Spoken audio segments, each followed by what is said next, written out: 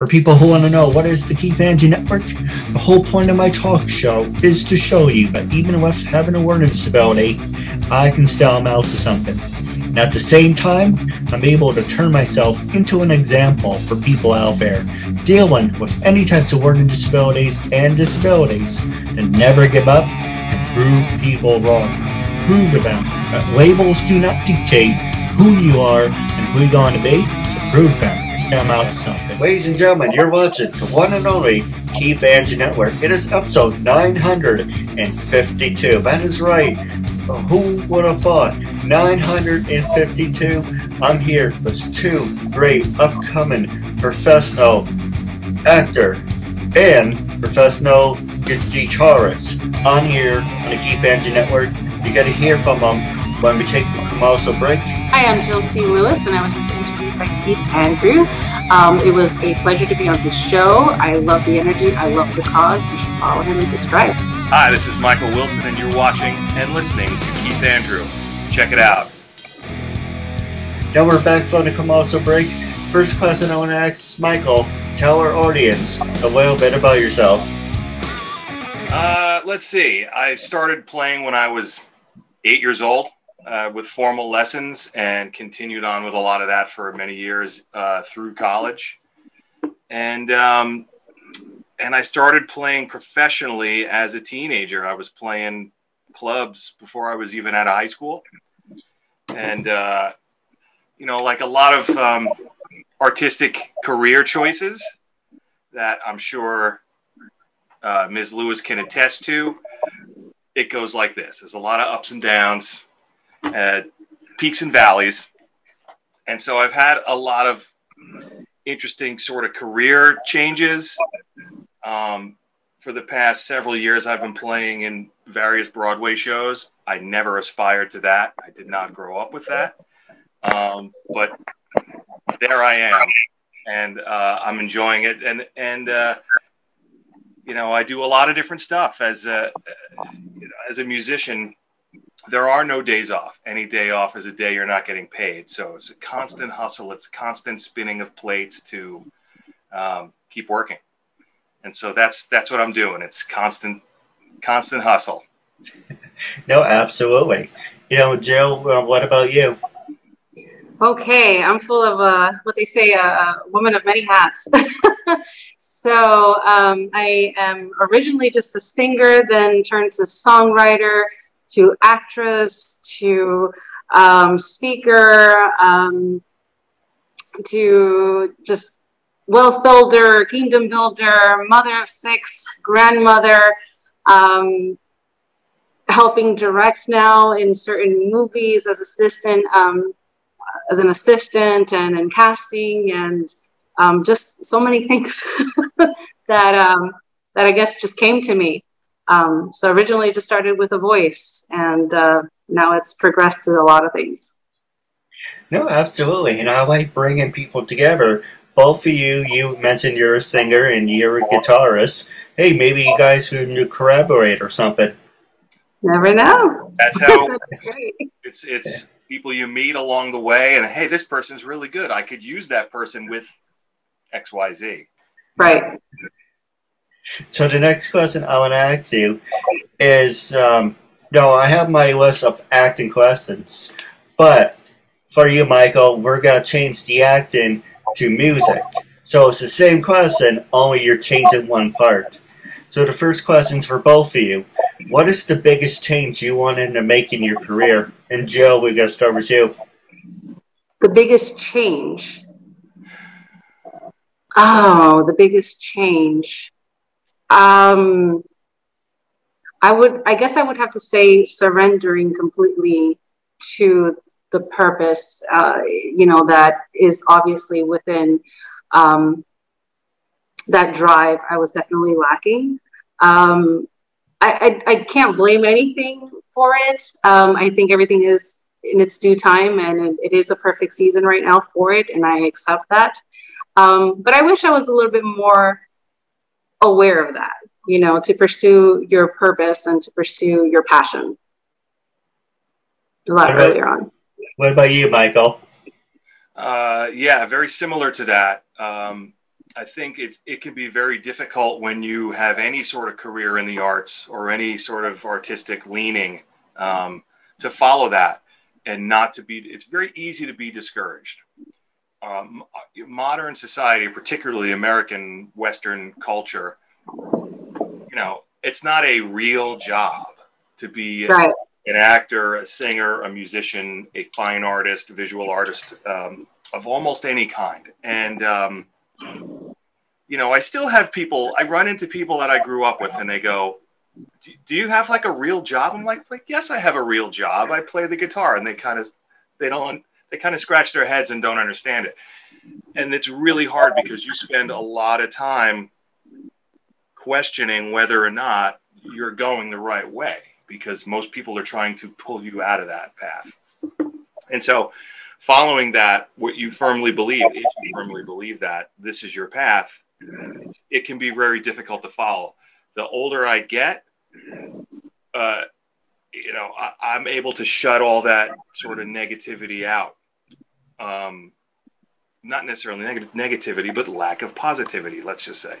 And so it's really, the older I get, the more focused I am in following that path.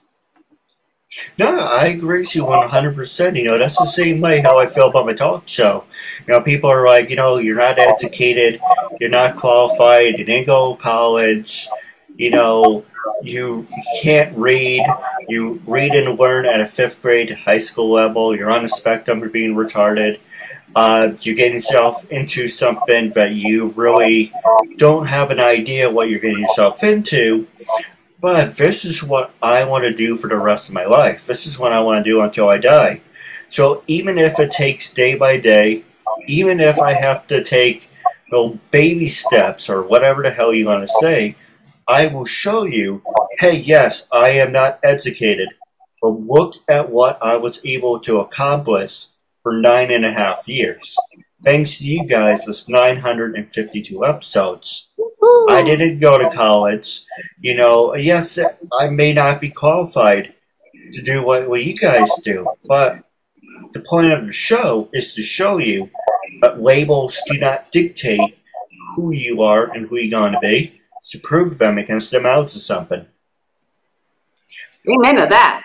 And who gets to decide what the qualifications for any job are? You do. If this is what you want, you go. Like, young people ask me all the time, how did you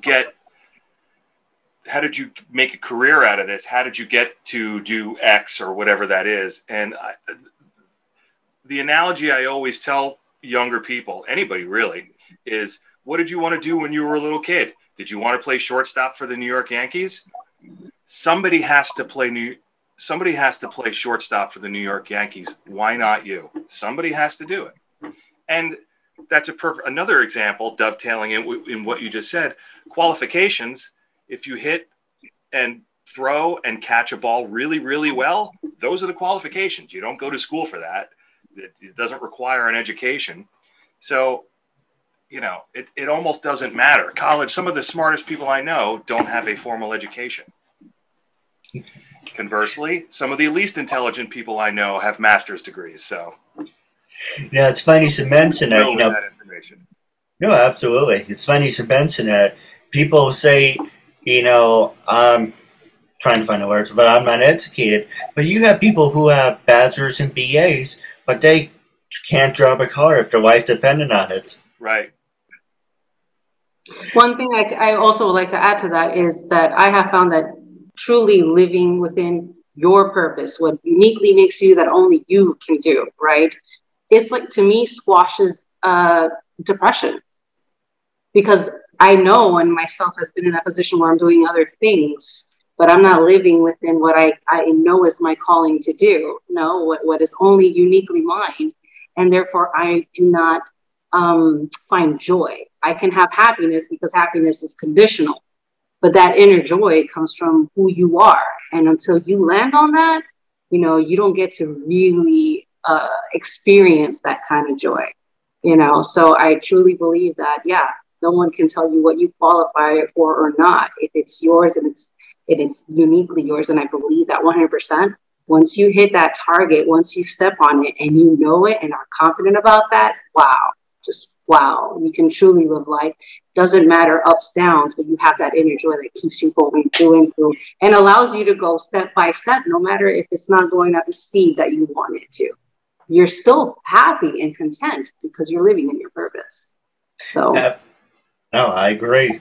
Now, the next question I want to ask you is for both of you. So I'm going to throw these questions out so you guys can take turns answering it. Have you, besides me, obviously, have you worked with people with disabilities? And are you willing to work and mentor people with disabilities? And Jill, I'm going to ask you. Absolutely. I think that, like I said, each and every person is unique. Each one is here to fulfill something that nobody else can. And those things are not limitations. I'm sorry. I don't think they are. You know, I have, out of my 6 children, he's the different, I have one that's the different one of all, right? And nobody else understands him. and I probably don't understand him, but I try. You know, he's ADHD. He has other conditions that in everybody else's eyes is difficult. And he feels alone, and he feels suppressed, and he feels like he doesn't fit in. He's not good enough. He feels like he's a burden at times, you know. And the truth is that he's just simply different. That doesn't change his worth. He's still powerful within his own self, you know. And I can't wait till he finds that. And again, he feels like they don't want to play with me. So it's like asking, are you willing to work with this person? You know, so he's living like, well, they don't want to play with me, you know, because I'm different, but the beauty is within, and I hope to encourage him enough so that he does not fall into a hole where he feels that, you know, he's not valuable because he is. So yes, absolutely. I have one in my home, and I would take 10 of them if I could. You know, so. It's a very good point. And I didn't know this wasn't a thing when I was a kid, but I know now that I'm also severely ADHD. And it was very difficult growing up like that. But at the same time, as an adult, I realized how well it's informed my art. It's made me a better artist at the end of the day, because you're just, for a lot of reasons. It's fantastic. It's a blessing and a curse, and you got to look at it that way. It can be. There are times that it's very difficult, but there are times when I thank whoever's up there that.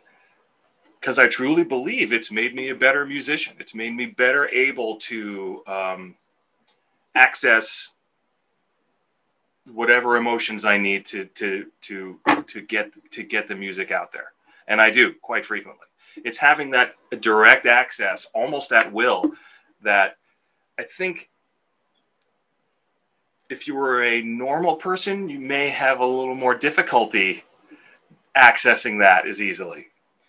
But besides that, I don't recall if I've ever worked with anybody that has any kind of disability. But I certainly would, because if you're good and you could do the gig, you work with that person. That's it. You know, that's the gating factor. Are you good enough to be there? If you're good enough to be there, you get the gig. That's it. No, I agree with you 100%. You know, one thing I'm bad at is if someone has an easy name, I do a different introduction. If I'm really horrible and I have a habit of butchering names. That's why when I did a commercial break, you guys would introduce yourselves. Now, I know realistically for the talk show, you would have to, you know, do it yourself. And I have it on text-to-speech. But I try to make my show different. I'm not trying to be a copy and paste. I'm not trying to be like Bill O'Reilly, Bill Maher, CNN, Fox News. I try to show you, hey, he has a disability, but he can be just more entertaining and put a different spin on it, if that makes any sense. Absolutely. So the question I want to ask you, Michael, is you are in the art industry. Have you ever performed in front of a massive group of people, and I see you're going for the ZZ Top look. So, what was the question? Have I ever performed in a massive crowd of people? Like, did you ever perform at a beach? Did you want to perform at Madison Square Garden, Westbury? So one of my jobs is I work for a company at a NIAC called Left Field Productions, and they have 5 or 6 different touring shows that tour all over the country and outside of the country. And I'm the guitarist and associate musical director for one of them called 50 Years of Rock and Roll, and we play large theaters all over the country. So regularly 5,000–6,000 people. I don't know what the biggest audience I've ever played to, but probably somewhere in that neighborhood. Actually, yeah, probably somewhere in the 5,000 or 6,000 neighborhood, and that's on a regular basis. But what is your dream, man? Do you want to sell out Madison Square Garden? Do you want to have a show in Long Island, New York, New Jersey? You know, your dream changes over time. I know mine did. You know, when I was a kid, I wanted to play Madison Square Garden, and I probably never will at this point, and that's okay, because you know what you want as an artistic person. At least for me, it has changed many times over the years, and there are other factors for me now. You know, I have a family, I have children, and so certain ways of measuring success would not be something that I'd be interested in now. Like, I don't think I'd want to go on tour for a year straight, because I think about what I would miss from my kids. I'd miss birthdays, I'd miss holidays. And so that to me is, you know, you tend to, again, you change what is success, what is your definition of success. And when in my 20s, you could put me on the road for 2 years, I'd be perfectly happy. But nowadays, I don't think I could do that. So it changes. I just want to work. I just want to, you know, work and continue sort of very slowly climbing that ladder. And that's, you know, that's success to me. Well, I have to ask you this question. You know, the whole lifestyle of, you know, party like a rock star, sex, drugs, and rock and roll. You know, obviously you are married and you have a family. But when you first started your career, was that the mindset you had? Yes. Yeah, but I was single at the time. You know, I was a kid. I was single, of course. But you know, I am neither single nor a kid. So you know, I value sleep more than anything else when I'm on tour. No, I agree. No drugs, no girls, none of that. You know, for me, I only drink on special occasions. I'm not an alcoholic or anything. But that's a little 2 cents about me. Well, what about you, Joe? You know, as you started your acting career, did you want to be in a A-list movie with Will Smith or Robert Downey Jr.? Have you ever been on TV? So the acting is very new. That is actually this year where I'm working on like the 6th project. So that was never a thought. I was always a singer, and I didn't really pursue it though. You know what I mean? Like, I can't say that I pursued it. Now, I've been singing for over 20 years. I've been very busy with that, and I've enjoyed every minute of it as well. Largest crowd I would say would be the Amway Arena, Orlando, for the Magics. I don't know how many people were there, but it was the Magics. So it was the Amway. So, but yeah, I've been singing for very, very long, and I just simply enjoyed that part of it. And then now it introduced to the JC Films is where I'm working with now. Again, everything just kind of came to me. So I haven't had a chance to think that far yet. You know, I'm just excited that both skills are combined now, and new skills I'm learning that I had never imagined I had. So, well, This is a perfect subject for both of you, and I'm going to pass it over to you guys, and you guys can interact with each other. You know, both of you are in the art business.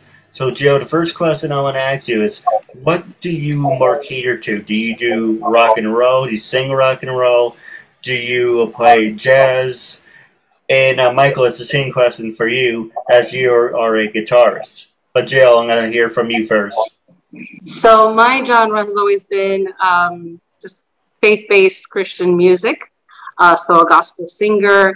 But my influences are your Billie Holiday and, you know, all my R&B sounds. And that has been the root of the history of my singing inspiration, your Mariah Carey, your Whitney Houston, you know. So that was my kind of style, and that's what I kind of bring into it. So it's not your typical praise and worship.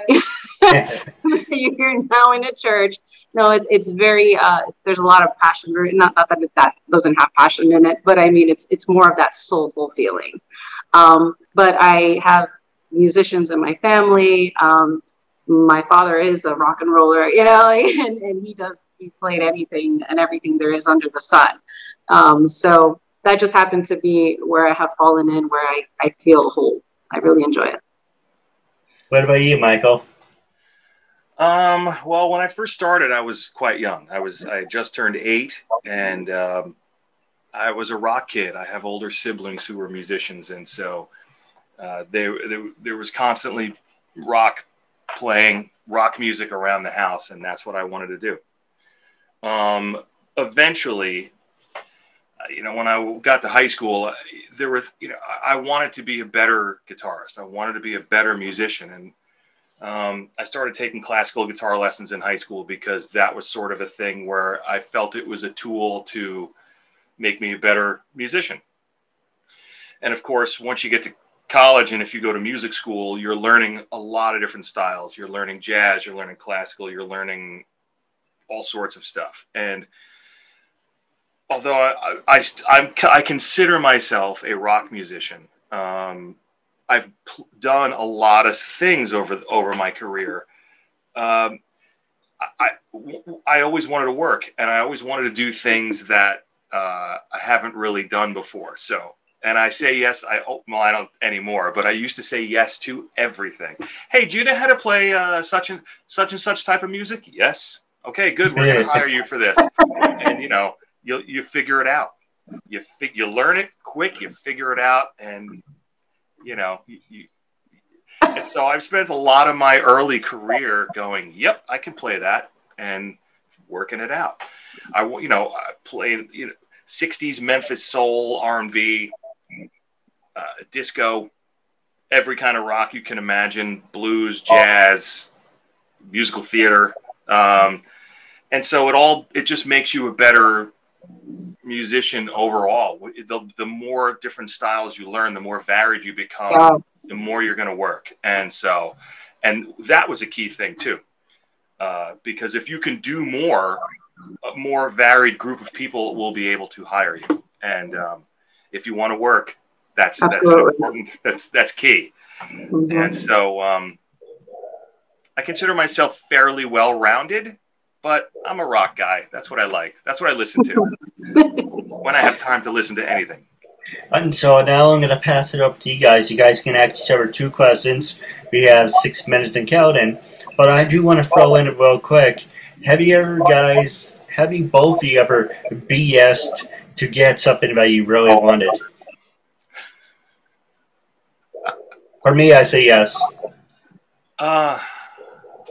He's got me thinking. Do you mind if I answer while you're thinking, Jill? Yeah, go ahead. Okay. So when I was younger, like a late, college age, late teens, early 20s, some of the best gigs I ever got were the type of thing where I would corner somebody that I knew was a bigger deal than I was. And I'm Keith, you've seen me in person. I'm a big guy, right? And so I'm a little physically imposing. And I occasionally will use that to my advantage in certain situations. So I occasionally would corner people and say, listen, you're great, but you need a better guitar player than the guy you have. So you really need to fire him and hire me. And that worked more than you would imagine. Wow. And so that's as much BS, I guess, as you could say. Otherwise, because you can't BS too much, because you got to be able to deliver the goods, and you got to be able to back up whatever it is you're saying. So I think, well, maybe, hey, can you play this? Yes, I can play that. Is, I guess, the biggest amount of BS for me. I guess I can relate to that, because there's been many times they're like, hey, can you sing this? And I don't know what they're talking about. I'm like, yeah, I can. And I'll learn it the night before, and perform it and go with it, and then just do my own thing for it. But BS, I think, honestly, the only BS I do, and I still do right now, is try to convince my children that because of their behavior, I'm going to die. That's the biggest BS. But it might come true, because they're killing me. For me, I'm like, I always want to be a manager in retail. And I'm like, oh, let's use a store. It doesn't exist anymore. And I put down, oh, manager. How hard can a manager be? Well, luckily, I was never in a spot where they say, we're going to hire you. But it's kind of like, if it sounds good and if it looks good, and why not say, push the envelope and see if any doors open. Now, I'm not saying line's a good thing or anything, but if it looks good on a resume, then instead of holding up a paper like, okay, we come back. Oh, I see you on this resume, blah, blah, blah, blah. Okay, we can have the conversation going instead of having a 2-minute thing of, hi, bye. Gotcha. Yeah. You fake it till you make it. But a lot of it, again, is also belief in oneself. If you believe you can do it, you can do it. You can, you can manifest things that you would not believe possible sometimes. I can't believe some of the stuff I've been able to do. Like, wait a second, how did that happen? You gotta. It's a lot of focus. It's a lot of belief in oneself is enormous, and you have to. Yes, I agree. It's a lot of heart, and you do have to believe in yourself. And in everything that I'm doing now and what I've done in the past, I think has been the purpose. Ultimately, it's not. I want to. If you're going to say, what's your legacy? Like, I want everybody to at least feel like, yes, it is possible. Yes, I can do it, and not let what your show is about. Not let anything bring you or tear you down or tell you that you can't. So. No, absolutely. Now we're going over the time limit, but I did promise I'll pass it over. You guys can ask each other 2 questions. I'll let you ask first. Okay, if you could have any job in your career right now, what would it be? What would it be? Oh man, I'd probably have my own studio, like a recording studio and an actor studio, like that kind of business. I do like that, like to be able to help and make it easier for others, to get to their dream. I think a lot of it is chances and opportunities, and I would like to be able to provide that for those who probably think they can never reach it. So, yeah. Good answer. So, let's see, a question for you. Kind of the same thing. What do you want your legacy to be? Once your time is up, what do you want to be remembered by? Oh, man. Wow. I never thought about that. You know what? I think the only people that I would want to care about my legacy would be my family, would be my wife and kids. Everybody else, not nearly as meaningful. And of course, I don't care what people think of me as a musician. or of my career or the career choices that I've made. Was I a good husband? Was I a good dad? Was I a good friend?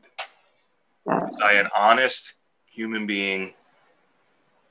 You know, and most of the decisions I make in my life are based on whether or not I'm going to be able to face myself in the mirror every morning. And that's beautiful. That's it. That's beautiful. That's great. You know, everybody can live that way. Yeah. No, you're absolutely right. And I said in my past episodes, if you can look at your own reflection in the mirror and smile, you're doing something right. It only comes to a time where you can't look at yourself in the mirror. You have to change something about yourself. Well, a wise man once said, and I'm a big fan of Dragon Ball. I love that. It doesn't matter if I'm 98 years old. I will always watch and listen to Dragon Ball. But a wise man once said, you know, my limitations can go to hell. Nice. That's exactly right. Exactly right. I do have a couple. You're only limited by your imagination. No, you're absolutely right. I do have a couple questions for you guys off the air. But wrapping up, it was a real honor and privilege having both of you as a guest. Your Instagrams will be on the bottom of the screen, and your bios will be on the bottom of the screen.